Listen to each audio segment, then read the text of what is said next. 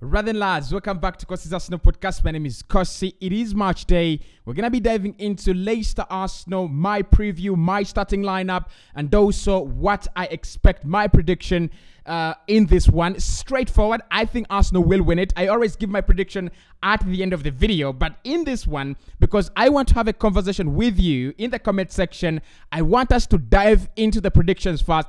It's Arsenal win. It's an Arsenal win. Look, Leicester City have not beaten Arsenal in a very long time at the Emirates Stadium. It's around 26 games. They've not won. They have a very, very bad away record. And I think coming at the Emirates Stadium at this point in time, it's the worst experience they can have. Arsenal are absolutely confident. We are flying with confidence, and we are flying with absolutely very good performances. So for me, Leicester City do not survive this. I've started off with my prediction. Arsenal 3, Leicester City 1. Now, we last won 2 consecutive games at the beginning of the season without conceding in 1971-1972. So it is highly likely that we will concede. And if you look at that attacking, firepower for Leicester City, Yuri Telemans, Passon Daka, Harvey Barnes, I think they can grab a goal. So I will go 3-1, but it's gonna be a very long afternoon for Leicester City. They are coming in London at the Emirates Stadium in a very, very sunny environment, a very hot temperatures.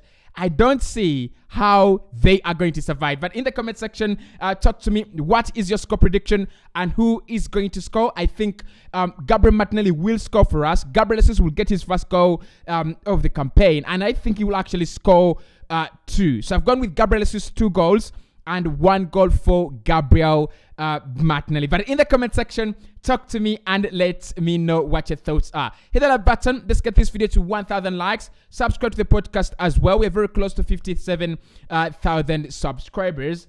Let's dive into it. Now, I want us to dive into the starting 11 because that is primarily the reason as to why we do this video, trying to predict who starts and who doesn't start for us. With Mikel Arteta now, we have seen it.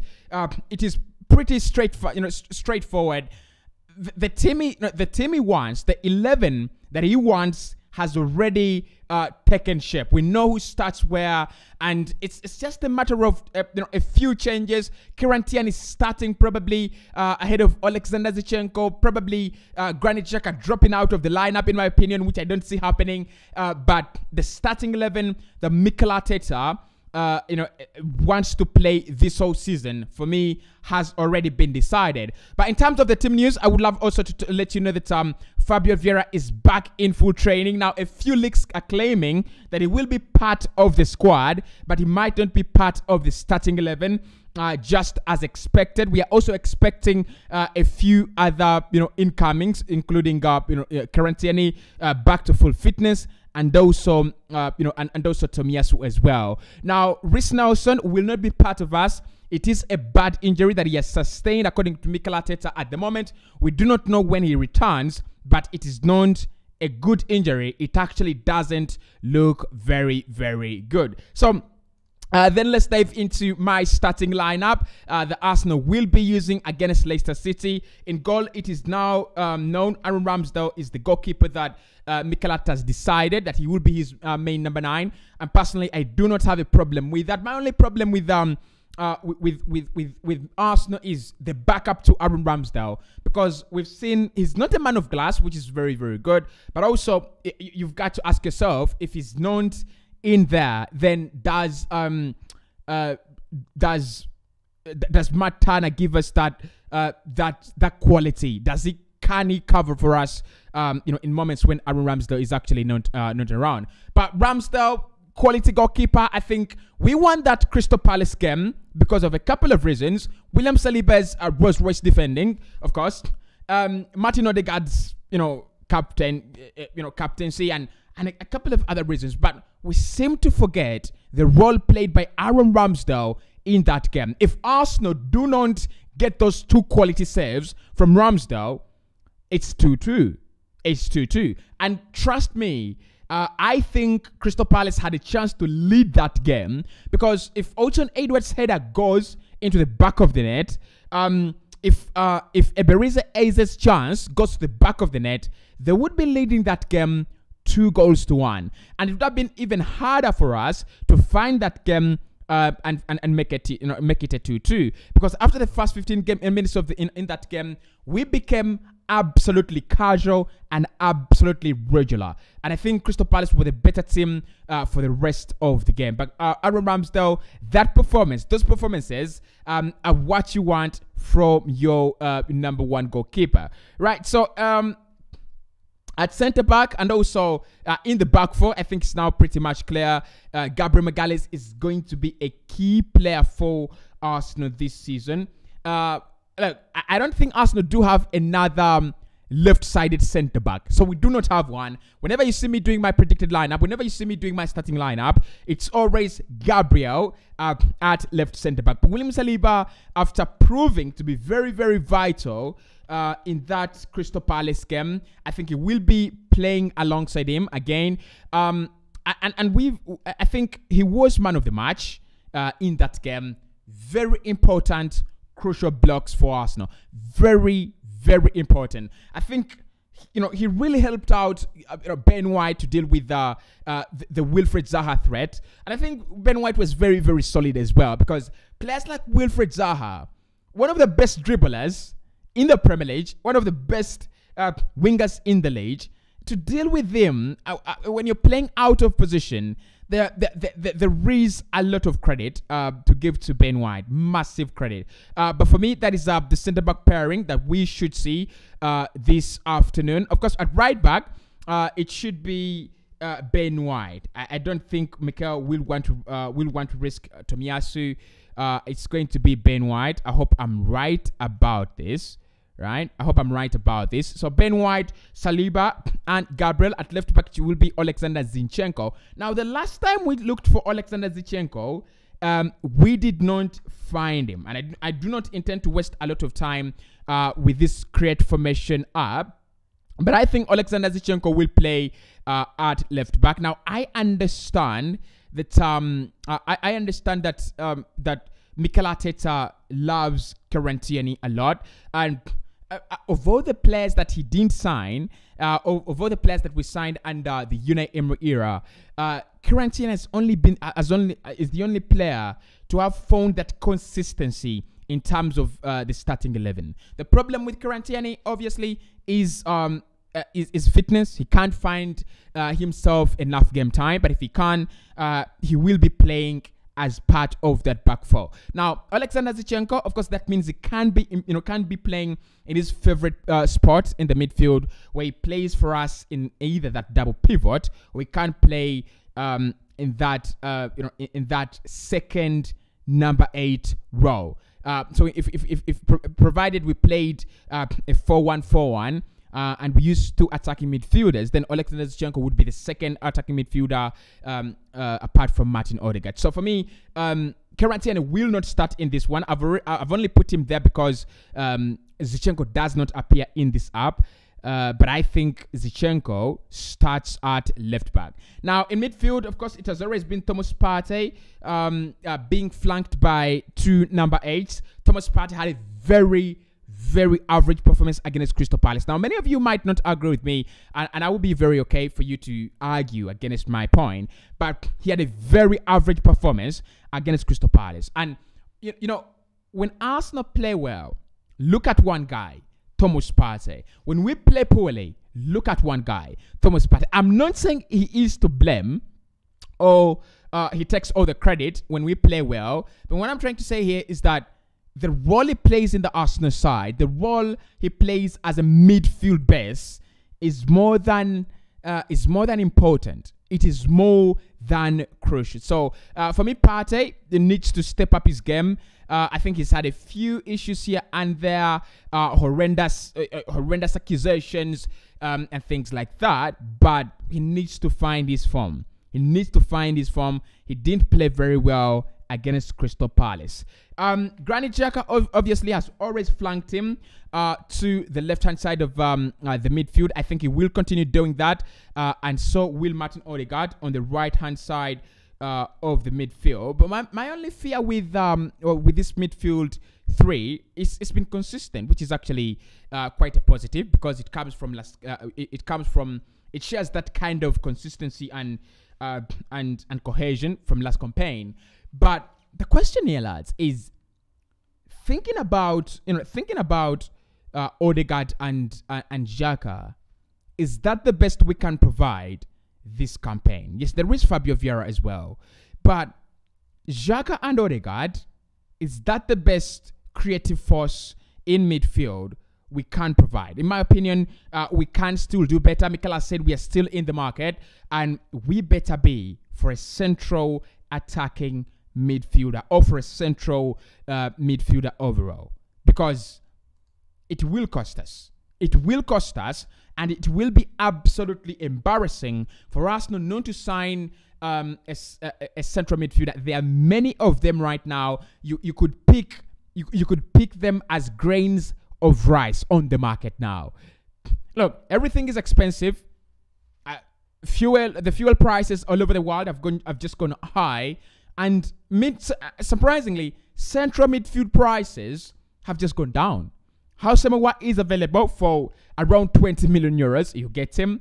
You would have done them a huge service if you pay that. Lucas Paqueta is available for around 40 million euros, or probably 45 million euros. For me, that's a handsome price. Ruben Neves would be available for around 60 million euros. Adrien Rabiot is available as well. I know you're gonna say don't talk about Adrien Rabiot, but what I'm trying to say here, lads, is this midfield, guys, it's not good enough. It's not good enough. Not yet there, at least. Okay, at left wing, Gabriel Martinelli scored in our opening game against Crystal Palace, so he starts in that position. He should be rewarded. Bukayo Saka on the right has made himself the most reliable Arsenal player of all time, and Gabriel Jesus should be scoring his first goal of the campaign, because I have him in my FPL. If he doesn't score in this game, I will have to be forced to kick him out of my team. There is nothing to do. I'll kick him out of my team. Honestly, what should I do? If he doesn't score in this one, he didn't score in the other one, and if he doesn't score in this one, I'm losing points. I should be winning the FPL in the world. That is my target this year. And if he doesn't score, of course, Salah did bail me out because Salah scored. So if he doesn't score, I'm kicking him out, and I'm introducing Ivan Toney, because Toney scored against Leicester. All right, so Gabriel Jesus should score against Leicester as well. I'm kidding. But anyway, that is my starting 11. I hope we can agree that Ramsdale, Tierney, Gabriel, Saliba, White, with one change, which is Alexander Zinchenko for Tierney, Xhaka, Partey, Odegaard, Saka, Gabriel Jesus, and Martinelli should be the starting lineup this afternoon. Now, there are a few key statistics as we enter this game, and one of them that I would want to share with you is that Leicester City have lost all 3 of their last Premier League games as they visit Arsenal. Arsenal have scored 7 goals in those games and just conceding 1. The last time we beat them 4 times in a row, it was 1999-2000 season. We beat sorry, not 2000 season, but between 1999 and 2000, we beat them 4 times in a row. So Leicester, that shows you they are really, really struggling against Arsenal, and that is what we actually want. But there's a problem that we have. Arsenal have also lost 6 of their last 12 Premier League games in August, but we do not particularly do poorly in August, because before that run we had gone 15 games in August, winning 14 and drawing and losing 1. So August is not a bad month for us, no? Do not be scared. So, but in the recent events, it has actually not been the best month. Okay, so August, we've lost 6 out of the last 12. We need to clear. We need to clear and better that statistic right there. Leicester City have kept 1 clean sheet in their last 26 away Premier League games, and that was against Burnley. They do not keep clean sheets. So if you're gonna bet on this one, then go for an Arsenal win. In my opinion, look. Do not blame me, but go for an Arsenal win, right? I think it will actually work out. But if I look at how Leicester could line up, because that is also absolutely key on how they could actually field today. In goal, you expect Danny Ward. They've lost their number one choice goalkeeper. That is Peter Schmeichel to France. I think he went to Lens. So you expect Danny Ward to be in goal for them. You expect Johnny Evans, Daniel Amate, and Wesley Fofana to be to line up in a back three. Then James Justin, Dewsbury Hall, Wilfred Ndidi, Yuri Tillemans, and Timothy Castagna in the midfield five. James Maddison slightly behind Jamie Vardy. Now, their opening game against Brentford, they had the opportunity to pick up 3 points. They led 2-0 at the King Power Stadium. But the problem was that they are slippery defensive-wise. They're absolutely slippery. But James Maddison had a very, very huge role in that game. I think he really started off very well.